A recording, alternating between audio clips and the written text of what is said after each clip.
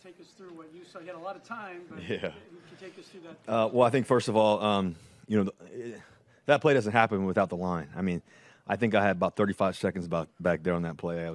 Went left, went right. I went through my reads, probably 1, 2, 3, 4, 5, back to one, and then back to Courtland again. I think Courtland obviously has been special all year. He's tremendous work ethic, great leader, great teammate, got great hands, can catch everything. And, he did a good job because he was going deep, kind of came back for a second, and then he went deep again, which was a really great play by him. And one-handed, in front of our fans was pretty special. Russ, for the defense to get that initial stop after the interception, how much of a momentum boost was that? Yeah, our defense has been amazing. The past 7 weeks or plus. I think they've been unstoppable. They've gotten turnovers and making plays. We're playing together. I think our leadership on the defense, obviously Justin, obviously Alex Singleton, Josie. There's so many guys stepping up. I just think and also too, you got to credit Vance Joseph. I told him in the Bears game at halftime, Coach Joseph. I said, hey, listen.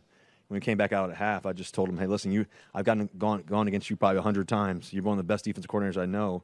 And you're one of the toughest guys to go against. And I knew that he could turn it around. He's done a good job of it. We got more to do, but I think a collective effort, from obviously Coach Payton and all the coaches, the defensive staff, offensive staff, everybody, special teams. We're all doing it together, and that's the best part about this game. It's an 11 guys on offense, 11 guys on defense, 11 guys on special teams, and then all the guys that are helping us too. Whether it's in the game, on the sideline, practice, the mentality, everybody's giving their all, and I think it's what's making the difference. Back to the touchdown pass to Courtland just briefly. You talked about what he did, but he started to come back and then went toward the end zone. I think if I understood him correctly, he said there was something in his head that said top down. Maybe the connection you guys have developed non-verbally, I guess. Yeah, I think the nonverbal communication is everything. I think obviously the verbal, but I think the nonverbal, and as we watched film and studied film throughout the whole week and the offseason and everything else, just talking about ball. These guys, these receivers, these tight ends, running backs, everybody, offensive line, these guys are obsessed with the game. And we get to play with guys like Courtland Sutton who cares about the game, his intellectual understanding of what to do in certain situations. Really trying to create these great, because the scrambles are going to happen in a game, especially when our line's blocking the way they did today. And he thought top down. Let's go deep. Let's take a shot and try to give him a chance. And he made a great play.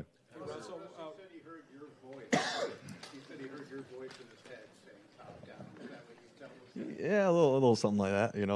A little birdie in his ear, I guess. But I think all the hard work. I think it pays off. When you practice the right way, when you have the right mentality, when guys care as much as they care.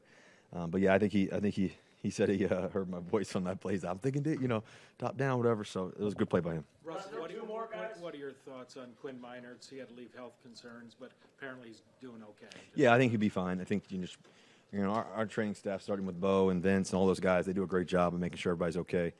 I think from my understanding, he'll be all right. Russ, big picture-wise, how important is it after you guys had that winning streak snap to come back with a performance like this, especially with the way the AFC is coming down the stretch? Yeah, it's we're in a horse race, and you're midway to the third, 3 quarters of the way through, and you got to finish the last quarter strong. I think the best thing that we can do is stay focused on us and playing, our best football. I think that's really key. I think the best thing too is I told you guys at the beginning of the week, painting a picture that the truth is our season, we're 5-1 over the past 6 weeks now 6-1. And that's, we kept telling the guys, hey, we kept talking about that. I kept telling the guys early in the week, that's the reality, that's the truth over the past 7 weeks. Now we're 6-1. I think that there's great belief. Told the guys in the huddle before the last knee, stay humble and hungry. Let's keep going. We're not even at our best yet, and that's a good thing. Last question, Len Durant. Kind of in that vein, how close are you guys? There was still a lot of plays left out there today. It could have been a much different score. How close are you peaking now? Yeah, and listen, I think we're steady, climbing. It's climbing a mountain's not easy. That there's going to be bumps in the way, and there's going to be stuff that it's going to try to knock you off. But we just got to stay focused on the peak and stay focused on what we're trying to do, understanding that we're doing this together. It's going to take all of us. It's going to take all of us. It's going to take all of us. We got to get better. And starting with me, and we're all going to get better as a collective group. And we're going to keep challenging each other to be our best every day. And that's like I said, that's practice. We're going to enjoy this win. Obviously, it's a big one, AFC West against the Chargers. A good football team. You know, they got a lot of great players. I thought we did this thing together. That was special tonight. Thank you guys. Go Broncos. Thank you, Russ.